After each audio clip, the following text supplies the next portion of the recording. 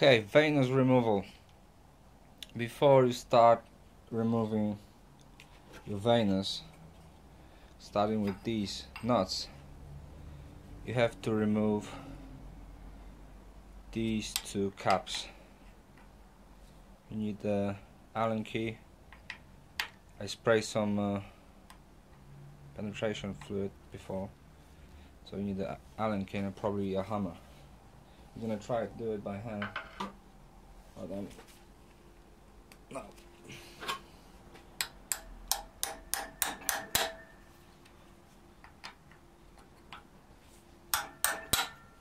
Okay. So now be ready, because there is gonna be some spillage. So prepare yourself.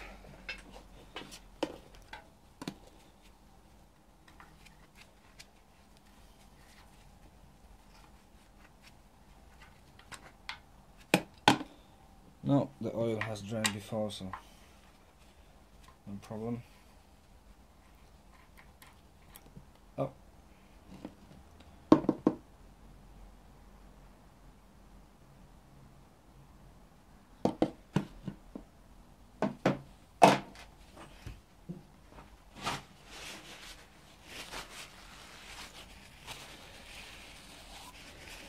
In this video I'm just gonna show you how to remove VANOS. I'm not gonna show you how to change seals or do the rattling fix.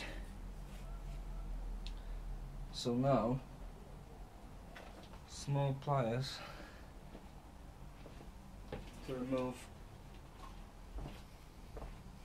small caps inside.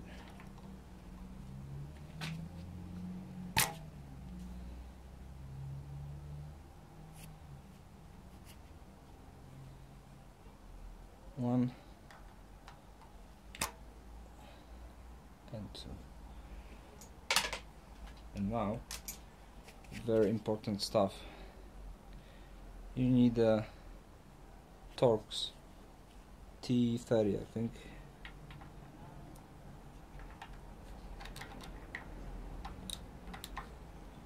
T30, and now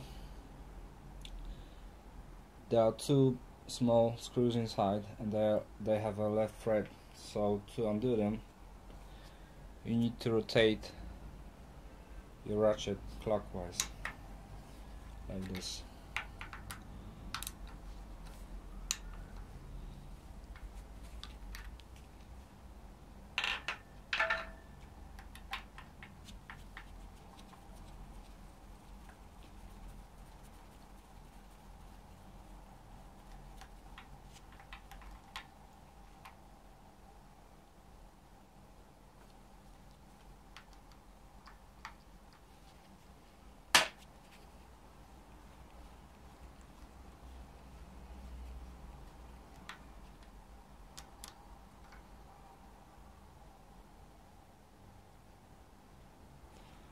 So now,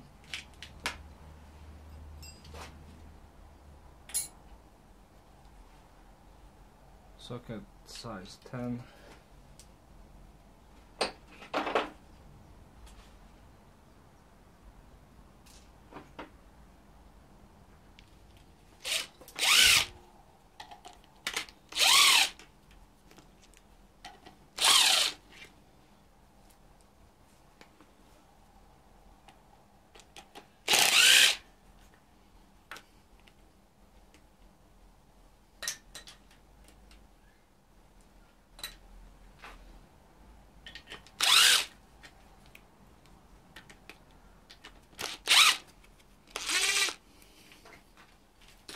Now here, this one, it's size 11.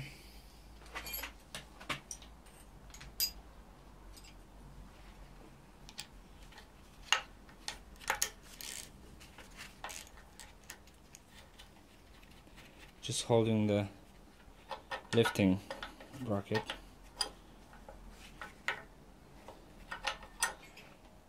And over that is number size 13. But to remove that, I need to loosen up this banjo bolt.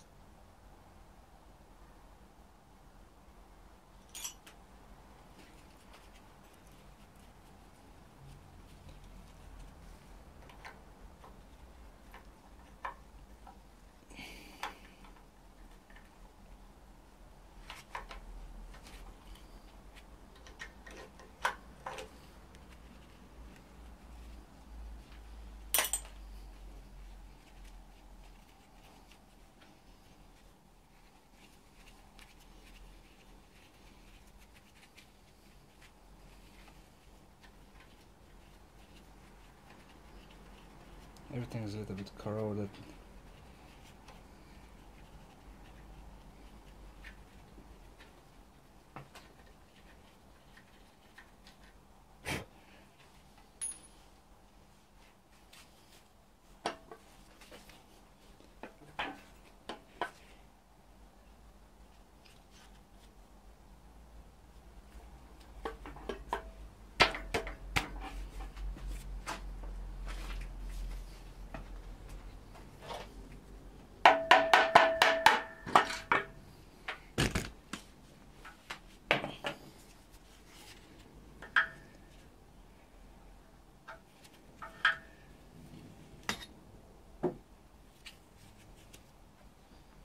Let me put it on the side.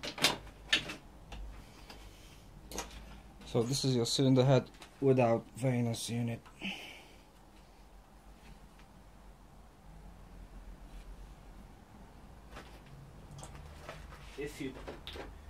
If you're changing seals and removing VANOS, you don't need tool to align the timing, like I said before. But if you start messing around with crankshaft, you could see that spline already has moved, and there might be a chance of them to pop out. However, it's very unlikely. So when you're doing your seals and removing VANOS, don't touch the other side, leave it, and it should be fine. Your timing should be fine. If you want to do bigger job, you have to remove all the camshafts. So you have to start with these two chains, secondary and primary. 1, 2, 3, 4, 5, 6, 1, 2, 3, 9 nuts, few sprockets, few wheels, spacers, tensioner, and then you can start with removing camshafts.